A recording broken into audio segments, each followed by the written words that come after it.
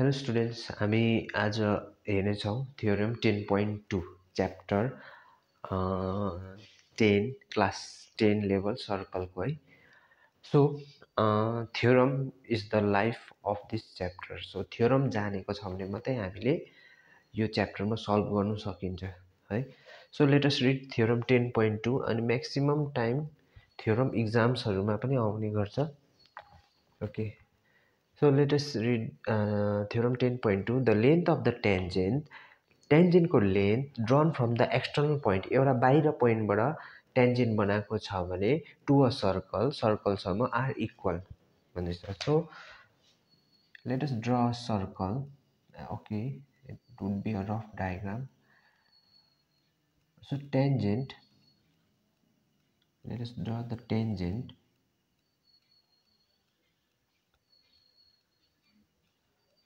Okay. Let us say the name of the circle with center O. Okay, the length of the tangent drawn from the external point, let us say P, to a circle are equal. Let us say the tangent are at the point of contact. Let us name them M and N. Right? So before doing this, you गर्न अगाडि हामीले सानो construction लेखिहालौं. Construction के गर्यो just त्यो लेख्नु मात्रै. Let us draw a circle with center O and MP and MPO. MP and NP be two tangent which meets externally at point P. And to prove, so the length of the tangent, to prove, हामीले के prove गर्नु पर्यो that MP equals to NP. MP र NP equal देखाउनु पर्यो. Okay, the circle is not that much round. Circle round है.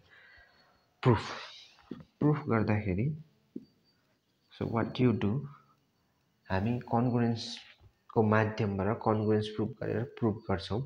So triangle बनाउनु पर्यो. Join OM, ON and OP. So let us join this OM, ON and OP लाई join गर्यो. So कुन चाहिँ triangle proof गर्नु पर्यो, congruence proof गर्नु पर्यो भन्दाखेरि OMP र एउटा triangle अनि ONP अर्को triangle, यो दुईटा triangle हामीले congruence proof गर्यो भने by CPCT MP र NP देखाउन सक्छ. MP equals to NP by CPCT भनेर देखाउन सकिन्छ. So in triangle OMP and triangle ONP,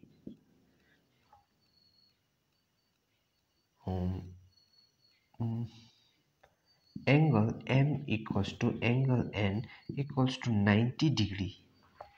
So यो angle 90 degree, यो angle 90 degree. किनभने हामीले यो भन्दा अगाडि theorem, so theorem कसरी युज भयो, अब यहाँ यो हामीले फर्स्टमा पढेको theorem युज हुँदैछ. A line drop from the center to the point of contact of a tangent is perpendicular भनिन्छ 90 degree.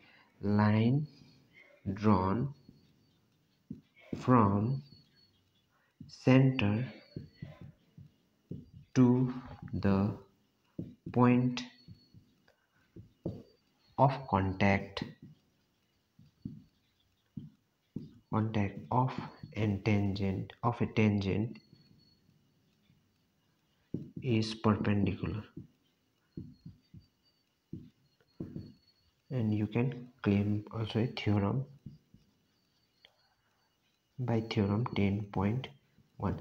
ओके द सेन्टेन्स यो सेन्टेन्स एक्ज्याक्टली मैले लेखेको सेन्टेन्स थ्योरम यस्तो चाहिँ लेखेको छैन बट यु क्यान कोट है बाई थ्योरम भनेर 10.1 and another is OP equals to OP common.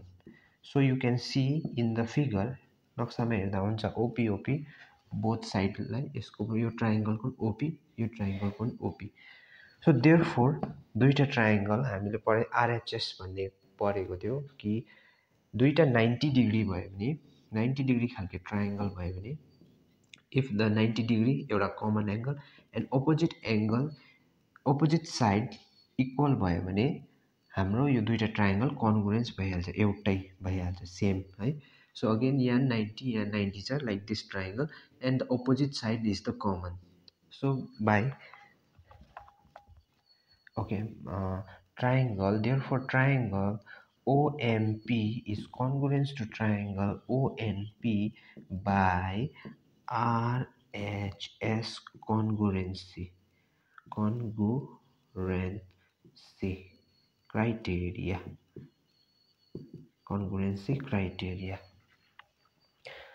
then अब यो दुईटा ट्रायंगल कन्ग्रुएन्स भयो obviously यो MP यो ट्रायंगल को MP equals to NP यो ट्रायंगल को therefore MP equals to NP by CPCT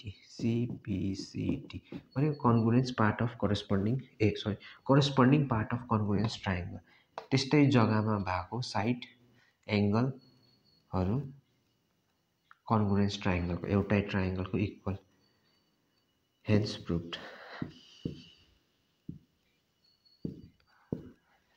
So this is the thing. So हामीले याद राख्नु पर्यो कि थ्योरम 10.1 मा भन्छ रेडियस देखि external point of contact tangent को पोइन्ट अफ कन्ट्याक्ट सँग एउटा लाइन तान्यो भने त्यो परपेन्डिकुलर हुन्छ त्यो यहाँ एप्लाई भए अब अर्को त्यही थ्योरमले फेरि अर्को थ्योरमलाई